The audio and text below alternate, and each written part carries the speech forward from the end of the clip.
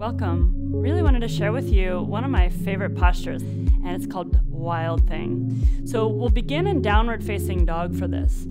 Hands rooted deep, so you really want to spread your fingers wide.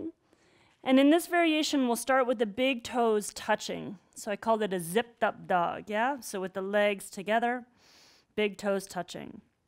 I'll bring the right leg up to the sky, slowly coming up, feeling the power of that left leg, the grounded leg.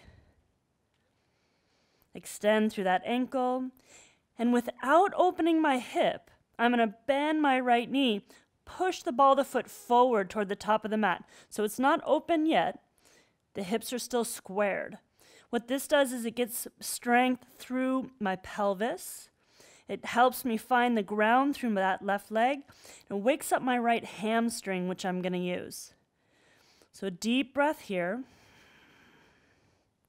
And then inhale, come forward into plank, but you're going to keep your shoulders back, so you're not going all the way over the wrists yet, back slightly. You'll spin on the outer edge of that left foot, really root it down deeply, then the ball of the right foot down. Here, push through that left leg. You can even look at it for a moment. Light up that whole left leg, your shoulders back just a little bit from that left wrist.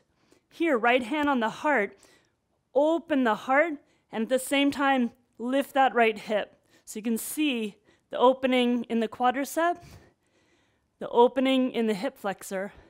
Then push the heart into the hand, and that's where you curl open. From here, if you want to extend the arm, keep it near the ear as you reach it back. To come out of it, slowly, right hand looks for the earth, and that will pull that knee up, and you can go right back to downward facing dog. And lowering that right foot down. So I really hope that you can explore this, really moving in and out with integrity. You'll feel the awakening in the whole side body. So thank you for joining me in this exploration of Parshvavasistasana. Have a beautiful practice.